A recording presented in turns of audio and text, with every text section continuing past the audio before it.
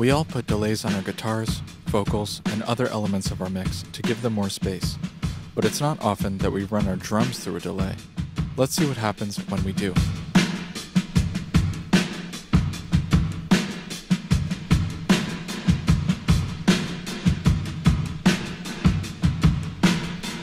Here, I'm using the Revolver Convolution Reverb plugin by McDSP to not only add reverb to these drums, but to also add some delay to them.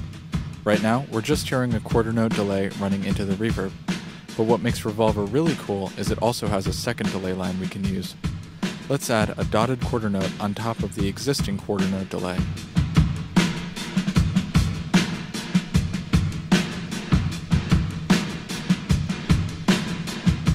Now these drums have an entirely different groove, which means we could either use this sound as a special effect, or we could use it to inspire a completely new section of our song.